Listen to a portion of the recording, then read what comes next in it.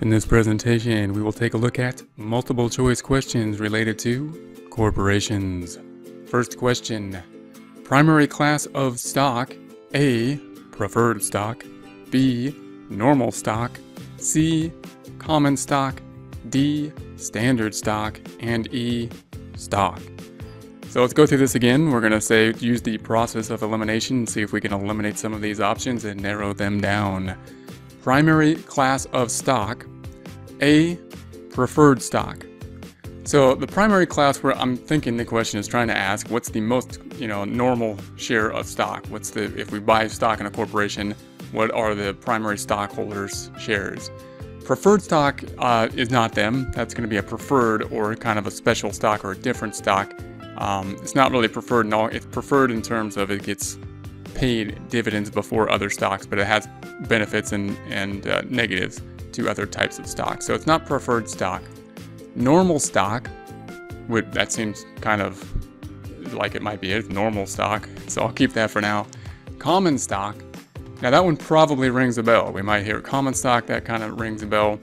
The D says standard stock, which sounds nice because it has two S's in it and whatnot, but I don't think that's a thing. I don't think there's a standard stock, so I'm going to cross that for now.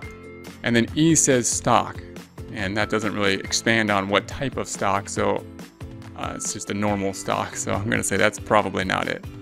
So we're between B and C. We'll go through this again.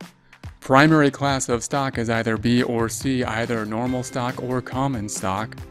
And between those two, common stock is probably the one that sounds more familiar because that's the most common form of stock. So last run here, the primary class of stock is C, common stock.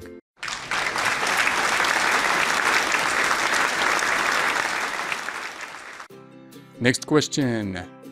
Stockholders' equity includes A, fixed assets; B, paid in capital and retained earnings; C, unearned revenue; D, current assets; and E, discounts.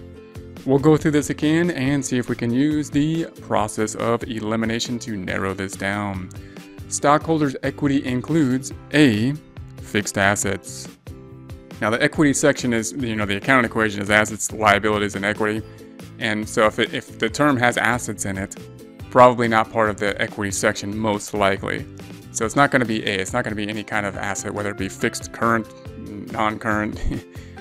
So B says paid in capital and retained earnings. For a corporation, we may not know what paid in capital is or retained earnings, but we probably recognize retained earnings as part of the equity section. So I'm going to keep that for now. C says unearned revenue. Now that one's could be confusing because we have the term revenue in it, and we know that revenue is kind of an income statement account, but unearned revenue is actually a liability account. Represents, we got paid and we didn't yet do the work. And so liabilities aren't going to be in the equity section. So then D says current assets. And again, it's an asset. It's not an equity thing. It says asset in the name, so it's not that. And then E says discounts. And discounts is generally on, it could be on the income statement as like a contra revenue account, a sales discount at least. So possibly, we can think of that as part of equity in a way because it closes out the net income, and net income is part of equity. So I'm going to keep B and E and go through this again. Stockholders' equity includes either B or E, either paid in capital and retained earnings, or E, discounts. So of those two, I would think that retained earnings is most familiar because that's clearly in the equity section. And then it's between paid in capital and discounts. And between those two, paid in capitals is actually in the equity section, whereas discounts is kind of part of net income, which would roll into retained earnings. So that would be, I guess, less correct. Most correct would be the B as the correct answer.